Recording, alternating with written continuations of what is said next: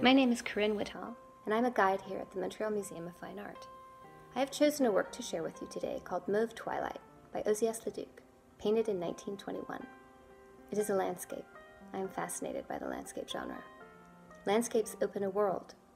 We viewers are given the artist's interpretation of their world and in turn have an opportunity to enter that world. I discovered this work by Ozias Leduc early in my exploration of Canadian art. As a Californian, the snowy vision was intriguing, and I was pulled into this canvas completely. When I bring visitors to this piece, I always pause. What are we looking at? Where are we? We are certainly before a landscape, but of what exactly?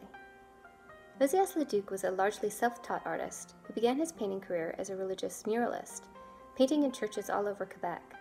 He grew up and lived his whole life in Saint-Hilaire, in the shadow of Mont Saint-Hilaire, the mountain that features in many of his works.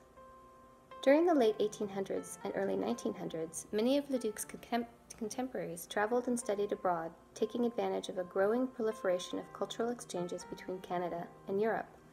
Leduc took only one trip to France in 1897, but while there, he was influenced by the Symbolist movement many intellectuals and artists were exploring at the time. The Symbolists tried to create works which conveyed emotion or ideas rather than purely naturalistic reproductions.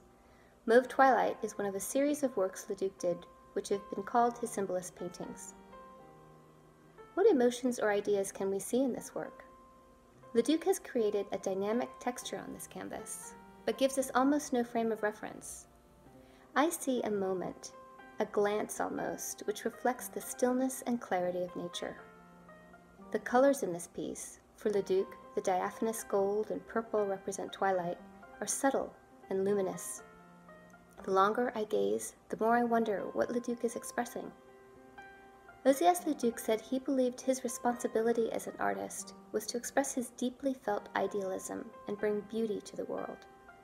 His exploration of beauty and the poetry he brought to his art made him one of Canada's most important artists and profoundly influenced later modern Quebec painters. Paul-Émile Baudoin credits Leduc with leading him into modernity, stating that Leduc showed him the power of illusion which leads into the future, and said Leduc's whole life shone with magic illusion. Sometimes we do not know where we are.